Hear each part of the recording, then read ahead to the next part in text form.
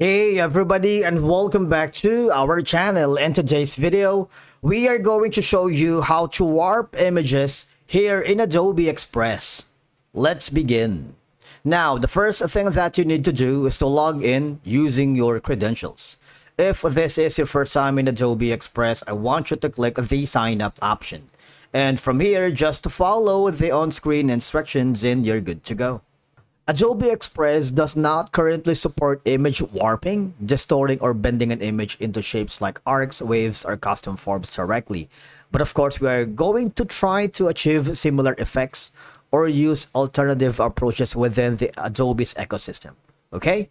So, once you are logged into your account, I want you to go to the project or design that you're working. If you haven't already, just go to the template section wherein you can try to browse templates and get inspired from these amazing designs. If you want to upload your own content and start from scratch, just click this button. Now, first of all, what I'm going to do is I'm going to use this specific element that I've been working. All right, I'm going to click add, same size, and add this one right here. So I'm going to warp this into a circular, maybe a media. Let's go for the shape. No, I'm going to the elements instead. Say, for example, I'm going to warp it inside the maybe circle. Okay.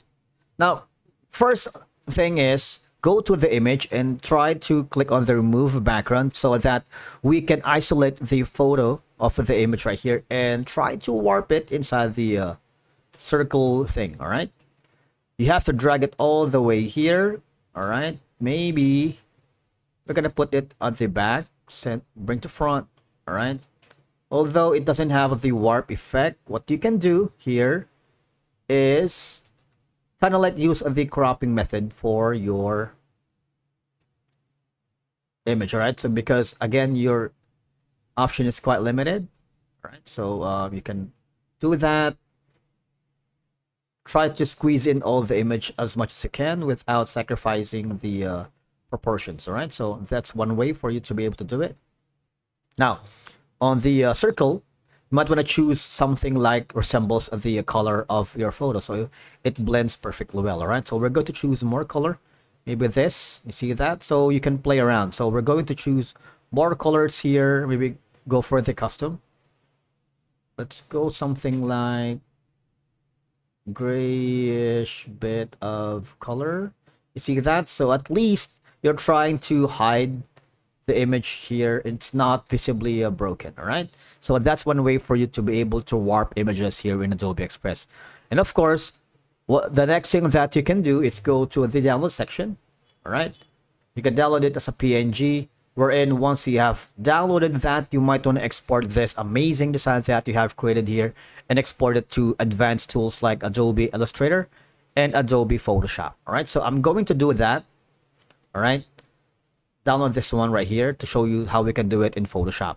Matter of fact, you don't have to go to the Adobe Photoshop application instead.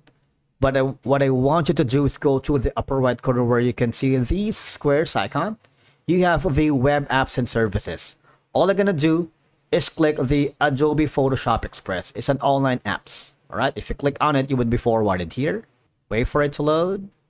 Okay, and from here you can start your free trial and try to work as the image to warp it based on your preferences. All right, and that's it for today's video. Thank you so much for watching. We will see you again in the next one.